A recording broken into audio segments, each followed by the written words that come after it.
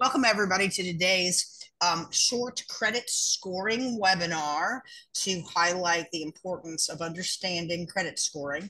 Meet Jim Perkins, a seasoned mortgage banking professional with over 30 years of experience with New American Funding currently.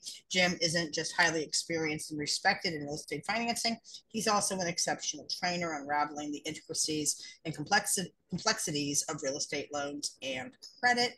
His ability and training empowers clients to navigate the mortgage process confidently, ensuring they secure the best fit mortgage for their needs.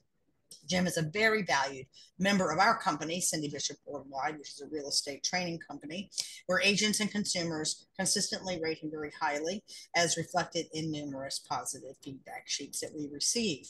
Welcome, Jim.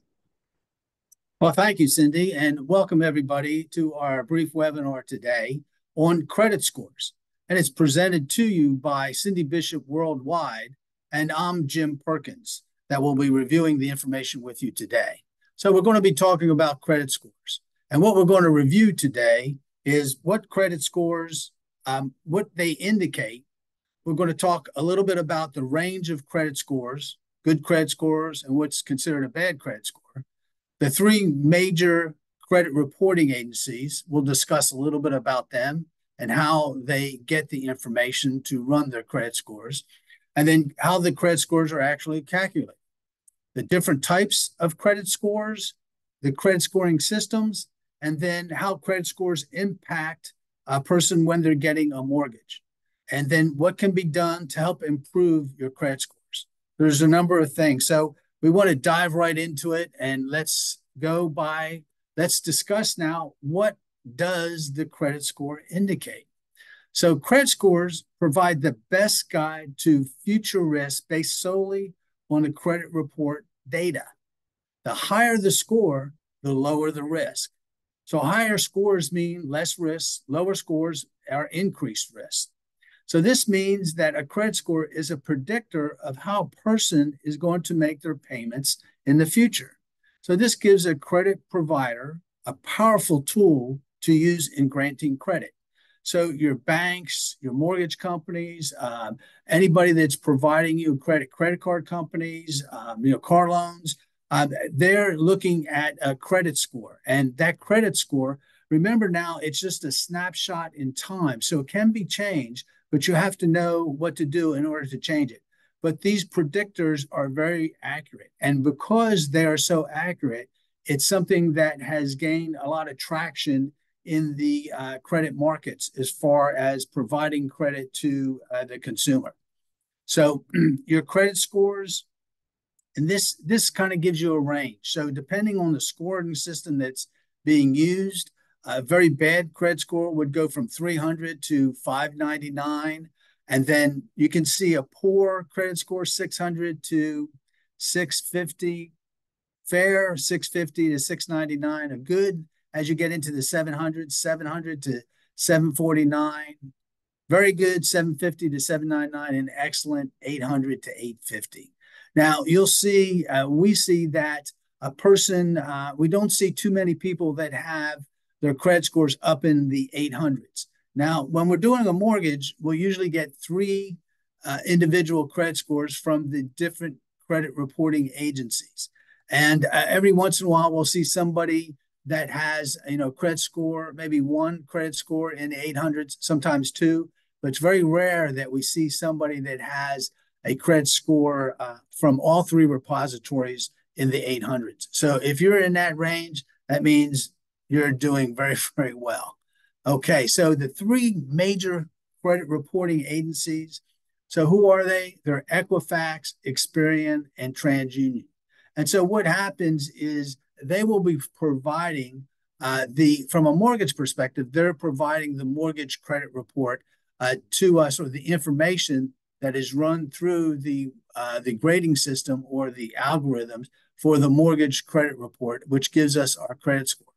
And so depending on the type of financing you're getting, whether it's a mortgage or a car loan or a credit card, they each have different types of credit scoring systems. So it may change a little bit, but they're all getting the base information from these repositories. Now, some of the creditors will only use one or two of these, but from a mortgage perspective, we're looking at getting a credit score from all three. So where does the information come from? Well, the information that they are gathering, Equifax, Experian, and TransUnion, comes from the creditors. So if it's a bank or a company that has the car loan, they are reporting that how your payment history is with them.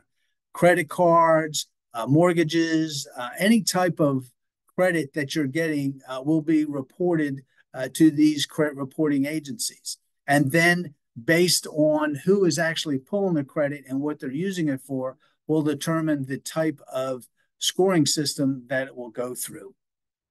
So now the how's your credit score calculated? So, and this is, we're looking at mainly from a mortgage credit perspective, but what you're looking at, 35%, the largest component is your payment history. So they're looking at how you're making your payments over the history of you having credit. Now, one thing that people are not aware of is that when you are making payments, it doesn't ding you or hit you on your credit report until it goes past 30 days late. So what you can actually do, say if you're having challenges making your payments, and say if you have a car loan that's due on the 5th, and then if you make it before the 5th of the following month, it won't show up as being a late on your credit report, because a credit report shows 30 days late, and then 60 days late, and then 90 days late. So if you, like say you're late, you make it 15 days late, you'll still get hit with the late fee, and sometimes you can get that waived, but it won't ding you on your credit and your credit scores until you go past or at that 30-day time frame. So that's something that's real important to remember, especially if you're trying to make sure that your credit scores stay high. Now, the next large percentage or cut of the pie is 30% is the amounts owed. And what they're looking at mainly on that is the amounts owed compared to the available credit. And they're looking at a lot of this is looking at the revolving credit that you have available to you. So the examples that I always use is, say if you have two credit cards, and each credit card you have a $5,000 limit. And on one credit card, you have a zero balance. And the other credit card, you have a $3,000 balance. So they're looking at two aspects of this. One is the 3,000 of the 10,000 available credit, which is 30%. And they're looking at the 3,000 of the one card, which is 5,000, which is 60%. So sometimes people will say, I'm not using that other card. It has a zero balance. I'm just going to close it. Just by that one act of closing it, your ratio went from 30%, which is 3,000 of 10,000, to 60%, which is 3,000 of the 5,000. And what that is going to do is impact your scores. Generally speaking, they say you want to keep that credit score or that percentage below, I'd say 20%, 25%. I've seen it impact somebody's score as low as 15%. So you really want to keep that percentage as low as you can in order to make sure that you're not getting dinged on your credit score. So the two types that we mainly see is a FICO score versus a Vantage score. Now, sometimes we'll see somebody that will come to us for a mortgage and they'll say, oh yeah, my credit score is 750. And when we run it on the FICO system, it might come out to like say 720. And the people say, well, how come it's different? Well, if you think about it, the Vantage score is a much more, I'd say, newer version of the FICO scoring system. So the FICO scoring system, if you think about, like, say, Windows, when Windows first came out, it was Windows 1, 2, 3. I think it's like Windows 10 now, but it's the same way with the credit scoring systems. So the mortgage industry uses an older version, which is more conservative.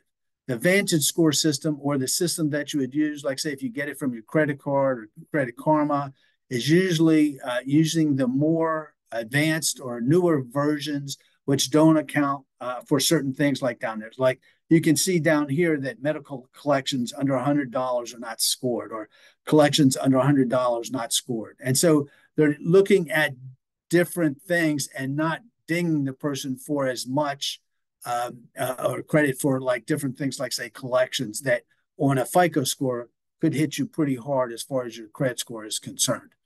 So now we wanted to move into to give you an idea of the impact of your credit score and when you're looking for a mortgage and how it's going to affect you. So we've got three examples here, and this one is going to show you the example of the rate, what's going to hit you as far as the rate is concerned.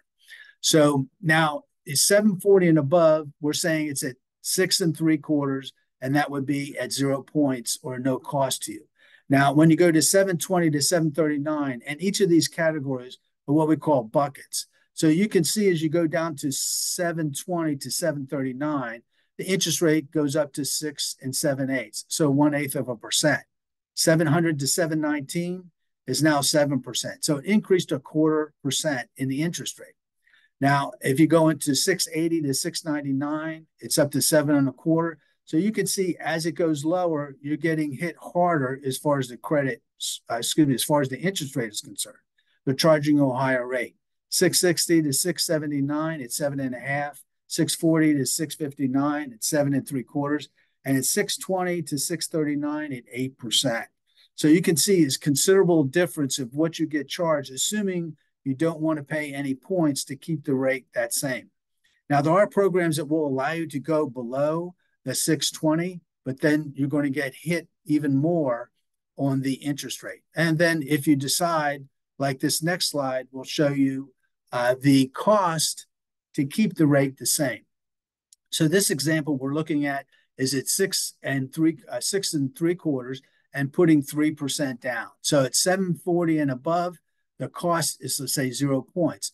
And as you go down to the lower buckets, 620 to 639, 750, 700 to 719, 2,250, from 680 to 699, 3,000, then from 660 to 679, 6,000, from 640 to 659, 7,500, and then from 620 to 639, $8,500. So a considerably higher cost than if you had your credit scores were considerably higher. So sometimes we'll get people that their credit score might be, like, say, 718. And then what we want to do is try to work with them to try and get it up to above the 720 or possibly even the 740, depending on where or what the credit profile looks like. So it is something that can be changed because remember, the credit score is just a snapshot in time. So the one impact, this next slide shows you the cost of what it would cost you for PMI. Now, PMI, private mortgage insurance, is impacted, or you get that when you're putting less than 3% down on a conventional loan. So not an FHA or VA or USDA loan or some other type of loan program. So you can see that now PMI is basically insurance that protects the lender a certain percentage based on your down payment, but it protects them against the possibility of foreclosure. And it doesn't give them 100% protection, but there is some type of insurance that the borrower pays for.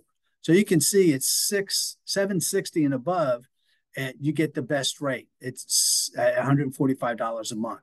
And you can see as you go down, 740 to 759, it goes to 175, 720 to 739, 217, 700 to 719, 247, and then 680 to 699, 302, 660 to 679, 378, 640 to 659, $412, and then 620 to 639, $465. So you can see there's a dramatic difference between the lowest credit score and then the highest credit score. And if you think about it, just like, say, your car insurance, they consider a credit score that is lower much riskier. Just like somebody that has had a lot of car accidents, you're going to get charged a lot more for your car insurance, as opposed to somebody with a higher credit score would be compared to somebody that has never had an accident, and they're going to get a much better rate. So it can make a big difference as far as the credit score. Even if you're just moving up a bucket or two, can make a difference depending on the type of loan program that you're getting. So delinquencies today are the highest that they've ever been, and people are drowning from debt.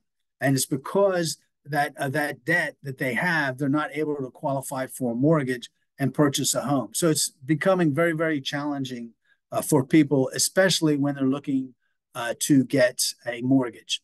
And so what can be done? So as a lender, I have some tools.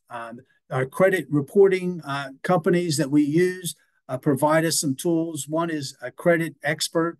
And what that does is say if we have a certain amount of money to work with, it'll basically identify the accounts to put that money toward to lower the balances and give us an idea of what the score could be. Now we could say, hey, right now they're at 680 or say 685, and we'd like to get it above 700. It'll kind of give us an idea of how much we need to spend and what accounts to put it on in order to get that score up there. Now they're estimating, but usually it works out pretty close. And then the what if scenarios are, I can do certain things where I can say, hey, close this account. What if we close that account, or if we pay down this account, or move this account, or add a person as an authorized borrower? How is that going to impact the scores? So those are two of the basic tools that we can use in order to do that. And now not all lenders will do or use those type of tools that they have because they get charged a fee for it. They can't pass it on to the consumer. So if you're working with a lender and you're trying to get your scores up, make sure that they'll be able to use those type of tools, are able to use those, or will use those for you. And then, so if it's really bad, then what we would normally do is send them to a credit repair company. And then a credit repair company, depending on who they are, if you're interested in getting some more information on a credit repair company, feel free to give me a call or reach out to me on an email, and I'll be able to review with you a good credit repair company and how it can benefit you. Other than that, if you have any questions, feel free to reach out to Cindy Bishop Worldwide or me, Jim Perkins, at New American Funding. There's my phone number and email address. Thank you so much for coming, and we appreciate it. And remember, it is presented to you by Cindy Bishop Worldwide, a real estate education school that will provide education for realtors, but also for consumers. Feel free to go to her website and get additional information. Thank you for coming again.